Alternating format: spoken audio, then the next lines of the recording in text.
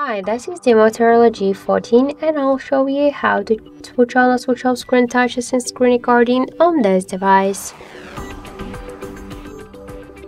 So open first the control panel and now we should find here the screen record icon.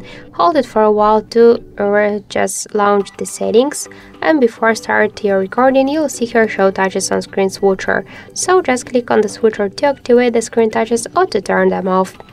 So that's it, thank you for watching, and if you like this video, leave thumbs up and subscribe.